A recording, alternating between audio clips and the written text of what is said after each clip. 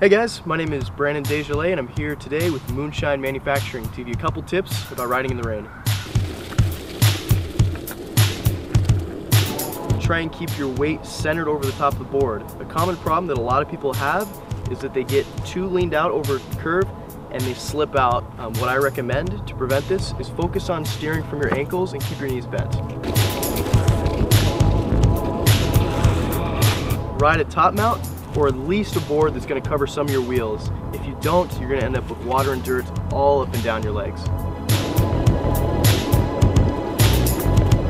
It's a good idea after each session to wipe down your board with a rag and to clean your bearings every couple weeks or as needed. Fortunately, Moonshine makes it easy on you.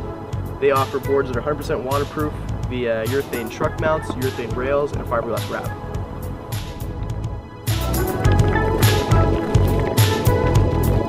Buy yourself a set of rain wheels if you can afford them.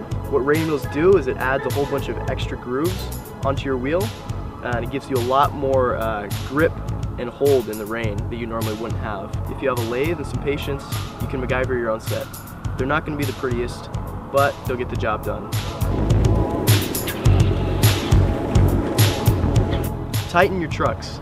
All the water and gunk getting up onto your bushings makes them a bit more slippery and feel quite a bit looser. I usually tighten my trucks 1/2 to 3/4 of a turn every time I go out and skate in the rain to give a similar feel to how they would usually be in the dry.